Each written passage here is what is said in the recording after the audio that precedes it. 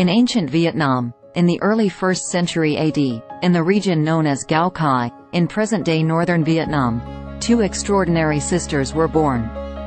Their names were Hai Ba Trung, meaning, two ladies Trung. These fearless women grew up in a time of oppression and foreign domination. They witnessed the cruel exploitation of their people by the Chinese Han dynasty. Determined to fight back, Hai Ba Trung dedicated their lives to liberating their homeland and restoring freedom to its people. With their exceptional leadership qualities and military expertise, the sisters rallied against the Chinese occupiers. They gained support from the local population and organized a formidable army, which they led into numerous victorious battles. These victories gained them widespread recognition and admiration, inspiring countless others to join their cause. Hai Ba Trung were not only fierce warriors but also compassionate leaders.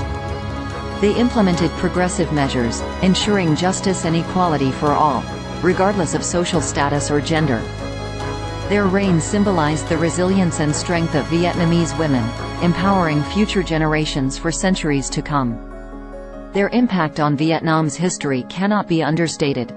The Trung sisters left an indelible mark on the country's national identity, serving as symbols of courage, patriotism, and the fight for freedom. They instilled a sense of pride and unity among the Vietnamese people. To this day, the legacy of Hai Ba Trung endures. Their story continues to resonate and inspire countless individuals, reminding us of the power of selflessness, determination, and the enduring spirit of resistance.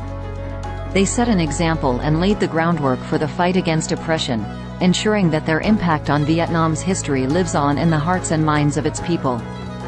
That was a glimpse into Hai Ba Trung's life. Comment to suggest new story.